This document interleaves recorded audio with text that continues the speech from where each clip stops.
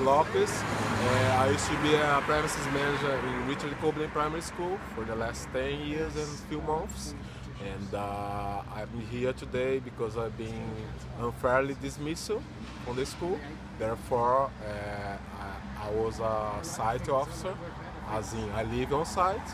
And now I'm jobless, and they try to evict me, make me homeless, and I don't have anywhere to go, and I don't have a job also.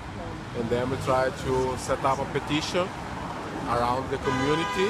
As I work here for the last 10 years, everyone knows me around, and just try to at least get a council flat or a rent book in the house that I'm living in, because I don't want to be homeless. I have 2 kids to take care of, and myself as well.